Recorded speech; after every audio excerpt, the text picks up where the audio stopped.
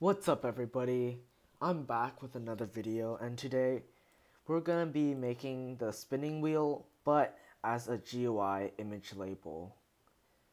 So let's see how this works. So when you play the game, as you can see, it pops up in the middle of the screen and you can click it and it'll spin and it'll eventually land on one of the selected areas. And just like the last one, you can adjust the ratios and like percentages. So yeah, let's see the code. So basically, to make this, all you need is a screen GUI under starter GUI, a local script containing the script that will be posted in the description, image button, and you have to set the index to 0 so it appears in front of this so you can click it.